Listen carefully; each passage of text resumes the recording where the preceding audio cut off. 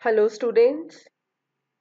So this lecture is in continuation to the previous lecture, and in that we have discussed how we can implement filters in Z domain or using Z transform, and in that we have discussed two different types of questions.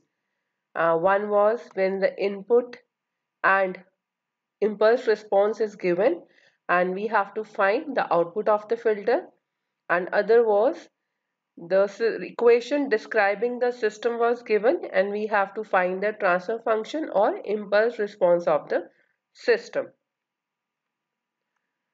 So in continuation to the same, today we will discuss some more problems related to the filtering in Z domain.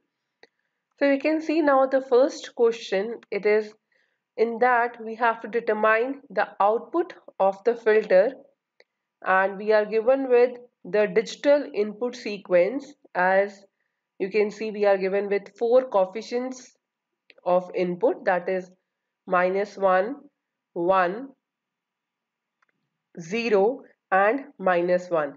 So this is a input sequence given to us, and also we are given with equation which is used to represent the system, or we can say filter, which is given as yn is equal to zero point 0.2 xn minus zero point 0.5 x of n minus 2 plus zero point 0.4 x of n minus 3. So this is the output equation given which is describing the system, and also we are given with the input sequence. Now we have to determine the output with respect to this input. Okay, this is general equation which is given describing the system, and now we are not given with the system, or we can say impulse response of the system, but what is given, now we have to find the output corresponding to this particular input. So how you can get this, or how you can solve this equation? So now you can see again this equation number 1 which is describing this system or filter. Now what is our first step? First step is again we have to determine the transfer function of this. So already we have discussed we can find in two ways. One is you can keep xn as delta n and find hn, and from that hn we can find out hz. Or the other way is directly go for z transform of this equation number 1. So let's do by a second method. So what we are doing is we are determining the transfer function hz by taking z transform on both the sides of this equation. So what you will get, yz is equal to zero point 0.2, what will be the z transform of xn, that is xz, then minus 0.5. Now we have x of n minus 2. If you see, there is no term x of n minus 1. Directly we are having two delays. So it will be z raised to power minus 2 xz. So we'll get minus 0.5 z raised to power minus 2 xz, and similarly other term, that is 0.5 z raised to power minus 3 xz. So this is the equation of yz. Now what is the next step? We have to take xz common. You just take xz common and then take xz on the other side. What we will get? hz, that is yz by xz, which is equal to zero point 0.2 minus 0.5 z raised to power minus 2 plus 0.4 z raised to power minus 3. So this determines the transfer function of the system. So we get the transfer function. But what is our motive? Our motive is to find the output if a particular input sequence is given. So what is xn given to us? It is given to us as -1, 1, 0, 1. So now we can calculate xz from this. So xz will be -1 plus z inverse minus z inverse 3. So this is xz, so which is equal to -1, because this is the first term corresponding to n equal to 0. Then we have for n equal to 1 we have 1, so it is 1 into z inverse Now you can see for n equal to 2 we don't have any term, that is 0. So it is z minus 2 is not coming. And for n equal to 3 we are having 1. So it is 1 into z raised to power minus 3. So we get xz as minus 1 plus z inverse minus z inverse 3. So this is xz. Now we got xz, we got hz.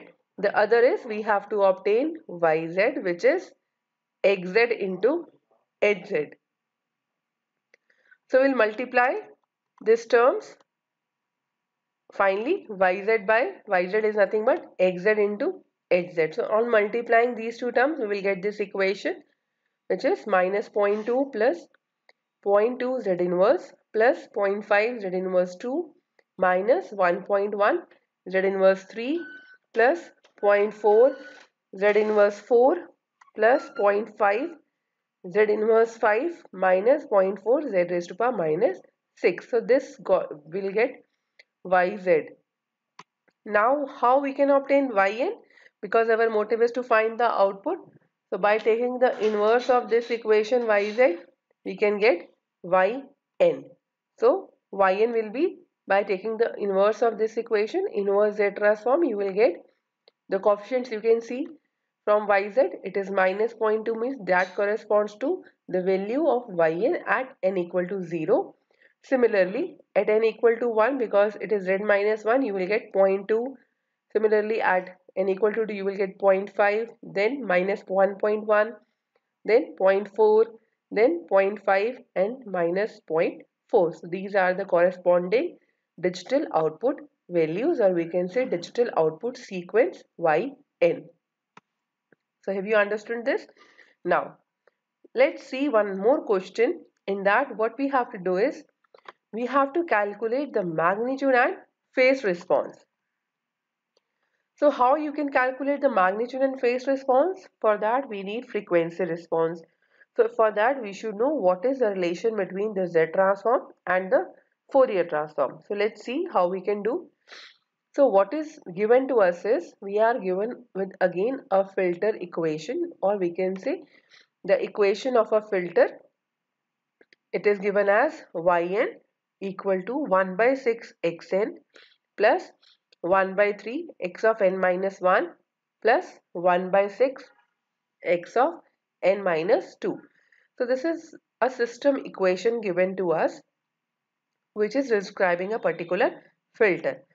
Now to determine the magnitude and phase response, first we have to calculate its Z transform. Then we will keep Z in terms of frequency, and then we will calculate the magnitude and phase response.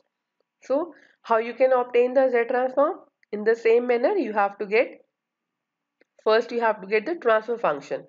So to calculate transfer function, again take Z transform on both the sides. You will get yz is equal to 1 by 6 xz plus 1 by 3 z inverse xz plus 1 by 6 z inverse to xz. Then again what we have to do is, we have to take xz common, taking on the other side, then we'll get yz by xz, that is nothing but hz, that is the transfer function of the system. So you will get 1 by 6 plus 1 by 3 z inverse plus 1 by 6 z inverse 2. So this we have obtained now the transfer function of the system or filter. Now what is the next step? Because we have to calculate the magnitude and phase response. So next step is how we can change this hz equation into frequency terms. Means, because we are considering digital filter, so we will talk about frequency in digital domain, that is omega. So we know the relation between z and e raised to, that is omega. So it is z is equal to e raised to power j omega, considering that sampling time interval is 1 second.